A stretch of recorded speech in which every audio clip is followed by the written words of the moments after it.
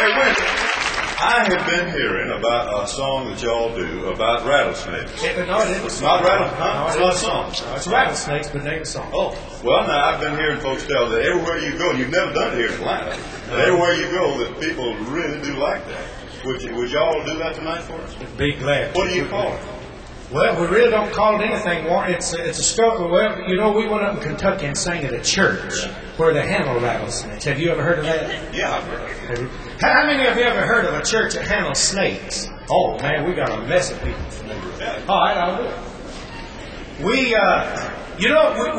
We thought we had sung everywhere there is to sing.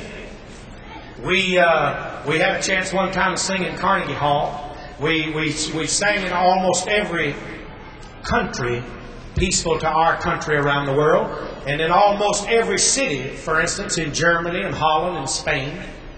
We sang at every kind of church you could imagine and every kind of auditorium, and I thought that if nothing else, we had seen about all the crowds. And here not too long ago, we sang in a church up above, well, I won't say up above where, because then I'm going to start pinpointing the church and might get myself in a little Dutch, but up in the mountains of Kentucky, we sang in a church unlike anything I've ever seen in my life. This church had been writing us to come there and sing, and our agents had told us, when you get in 100 miles of there, go and sing. And we did. We pulled up in front of this church, and it was an old church. It was over 100 years old. It had never even been painted. It had 3 drop lights inside. We had to run drop cords a half a mile to get to our amps to plug up.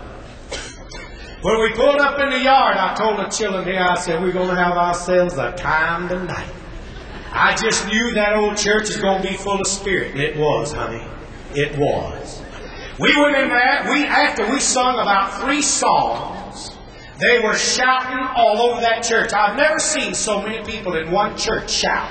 And in a little while, they shouted themselves right around in back of us. 3 ladies and 2 men.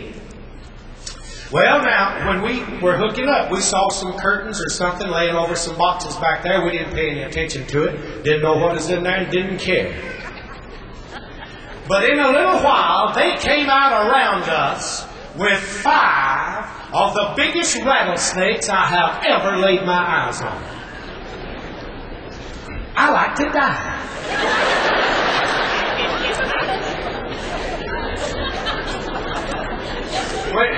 When the service was over, they told us that the biggest rattlesnake they had in that service was 5 feet long. Honey, the one they brought by me was 27 feet long.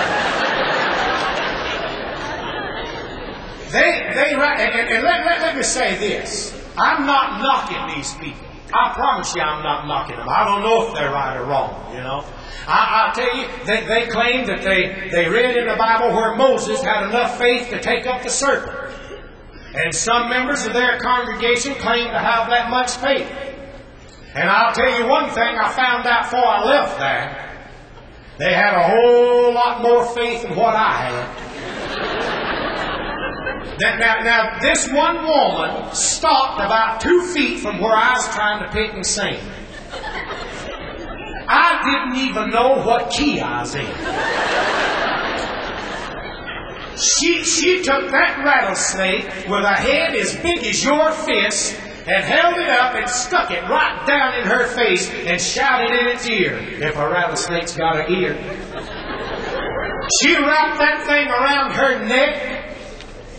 She threw it down on the floor, kicked off her shoe, and put her bare foot on top of its head. When she throwed that thing down on the floor, its tail missed my foot about that far. I done a little shouting myself.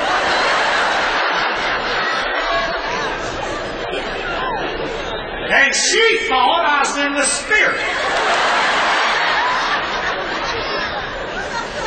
And brought me one up.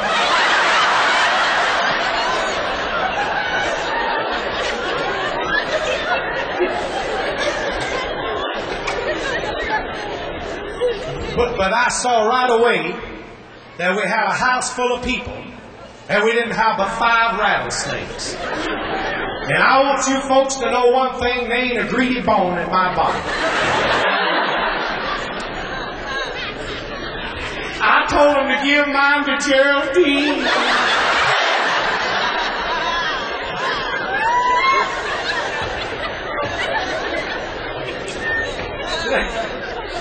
You know, now I'm scared of rattlesnakes. These girls are scared of potato bugs. It hadn't even dawned on me that they was in the world. And all at once, I remembered them. And we had already backed up as far as we could back. And I looked around at Jerry, and she was the color of cotton. And I knew she was about 17 seconds from hitting the floor. She looked over at me and said, "What in the world are we going to do?" And I said, "Just take it easy. Don't panic." I said, "Just look around and find out where the back door is." She said, "Already looked and there ain't none." I said, "Reckon where do they want one?"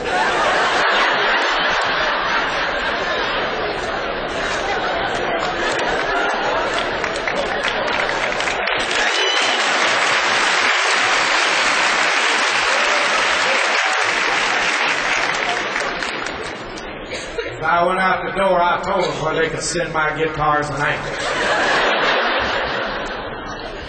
Now, if you ever get a chance to go to church where they take up the serpent, I want you to go. Sit on the back row, but go.